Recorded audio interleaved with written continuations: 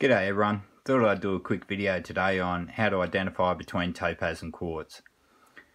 Now when your topaz or quartz is still crystalline and you're finding it close to the source, it's quite easy to identify between the two.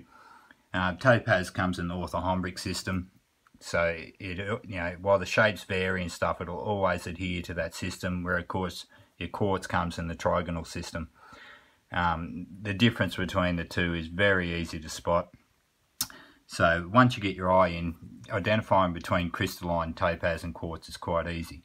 Now you also have other things to help you out too, of course. You have your cleavage.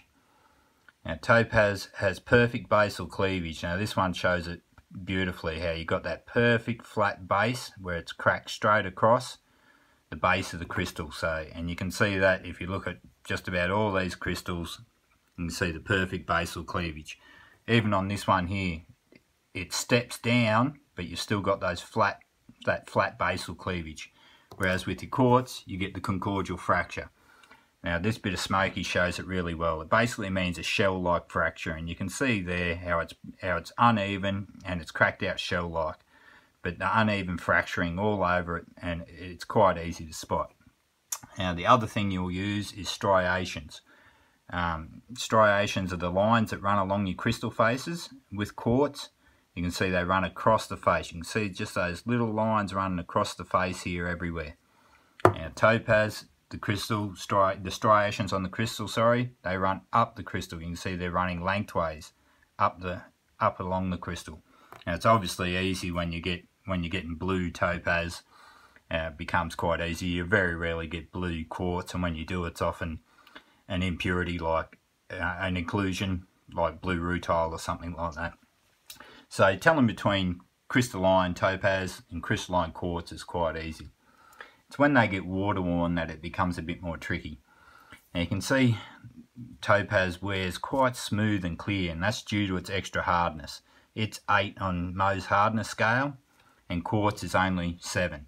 And that doesn't sound like much difference, but in reality they're a world apart. Topaz will scratch quartz very easily, and of course quartz just will not scratch topaz.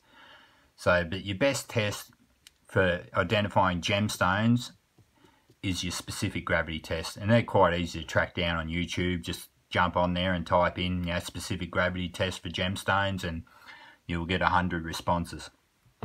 But you can see how hackly quartz gets when it rolls down a creek. You've still got your fracturing, which happens as well, of course, even with your topaz, water worn.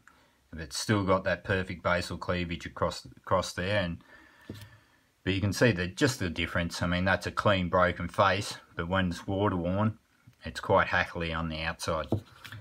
Now you've also, of course, got the old timers test, which is the cold test. Now topaz has got higher hydrothermal capability, so it's cold to the touch. It really is, and it's not so noticeable when you've just got a bit of topaz, but when you put a bit of topaz on one cheek and a bit of quartz on the other cheek, it's noticeable, very noticeable. I suggest you use your face cheeks as well. People might get weirded out otherwise.